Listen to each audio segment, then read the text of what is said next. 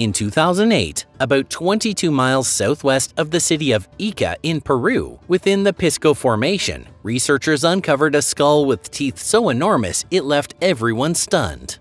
Shortly after the discovery, the skull was transported to the Natural History Museum in Lima, the capital of Peru, where it was examined by Olivier Lambert, a specialist from the Royal Belgian Institute of Natural Sciences. Through his research, Lambert determined that the skull belonged to a previously unknown, extinct species of the gigantic sperm whale, and that it dated back roughly 12 to 13 million years. Because of this, the long-held belief that the Megalodon was the undisputed king of the oceans had to be revised, maybe not completely overturned, but certainly adjusted. Then, in 2010, a team of paleontologists officially published their findings on this massive Miocene-era sperm whale, giving it the name Livyatan melvillei.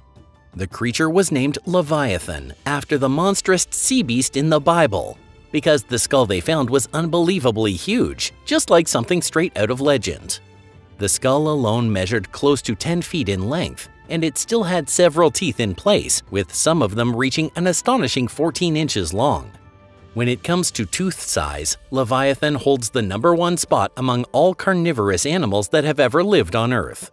For comparison, the famously fearsome Tyrannosaurus rex had teeth that were only about 12 inches long. So in the competition for biggest teeth, T-Rex comes in second, an impressive but not unbeatable runner-up to Leviathan.